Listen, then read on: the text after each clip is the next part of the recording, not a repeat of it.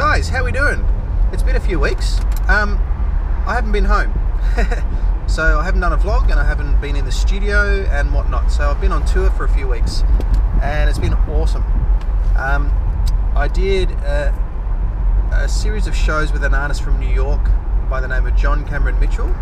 And John wrote and starred in the show Hedwig and the Angry Inch and the movie. And I did that show here in Melbourne. I did the season in Melbourne about 10 or 11 years ago. And John came out and did a series of dates around Australia, which was really awesome. Such a great artist and a real pleasure to work for. Just really, really awesome time. The band was smoking. It was great. Really good time. So we started out, the first show was at the Adelaide Cabaret Festival at Festival Theatre in Adelaide. And then we did Sydney Opera House. We did Hamer Hall. QPAC, so Queensland Performing Arts Centre or Arts Theatre, I can't remember what it's called, and then Canberra as well. Yeah, which was really awesome.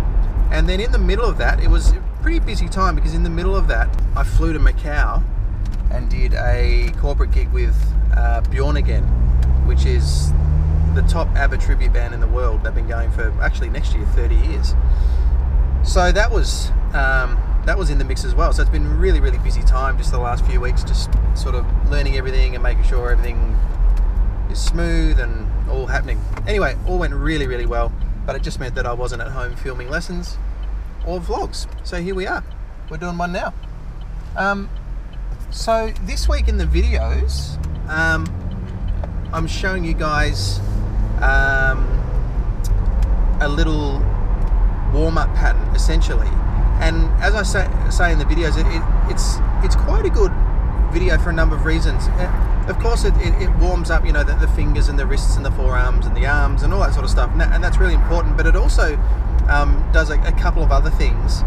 It warms up the torso because it's both a clockwise and an anti-clockwise pattern, and that's really important because when we play drums, we twist a lot. So we use the oblique muscles. There's 3 layers of abs in the body. And the middle layer are the obliques, which are like a mesh on the side of your body, and they help you twist like that, side to side, or like that. And of course we use the rotational one when we play drums. Drum kit for most people, as I said in the video, the way that we set up our drum kits usually isn't symmetrical. So, you know, even though I'm left-handed and left-footed, I play a right-handed setup, as do most people. And what that really means is that you've got the majority of the drums and cymbals, you're either playing them from the center plane around to the right, but you're very rarely, for most people, playing from the center plane round to the left, unless you set your kit up backwards, which is called left-hand setup. So I think it's really important that you do develop some strength twisting left, and this pattern that I show in the videos seeks to achieve that, because you go whatever number of strokes on each drum that you're playing, you go round to the right and then you reverse the pattern and come back up to the left. Importantly, it also teaches you how to lead with your left hand. So if you are going to the left, say you're on the floor tom and you're coming back up the toms, if you are going anti-clockwise and therefore to the left, it's preferable if you can lead with your left hand, because it just means that you're not going to be cross-sticking trying to lead with your right.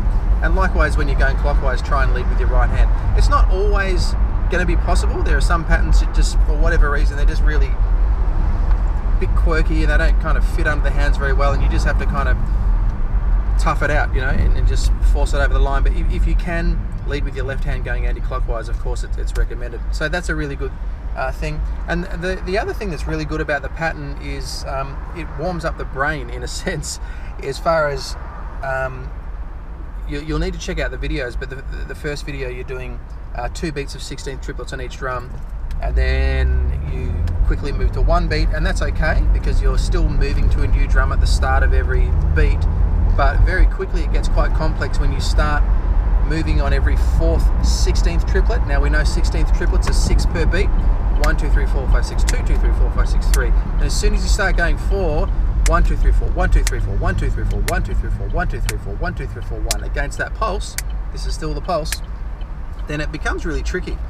And you'll want to put a click on and make sure you're doing it with a click, just making sure that, you know, everything's really locking in. And then eventually you'll go down to 2. 1, 2, 1, 2, 1, 2, 1, 2, 1, 2, 1, 2, 1, 2, 1, 2, 1, 2, 1. So 2 on each drum. Pay attention in the videos to where I do the extra right hand if you want to go back up the drums, leading with the left. That'll ensure that whether you're playing 12 notes, 6 notes, 4 notes, or 2 notes, that you're leading with your left going anti-clockwise, which, as we just talked about, is important. And yeah, so it's a really good exercise. So when you are practicing anything, you want to practice exercises that challenge you in more than one way. Like if you're just doing a specific thing, like you really want to work on being able to go diggiting with your right hand or something, and you're working on the finger thing, that's fine.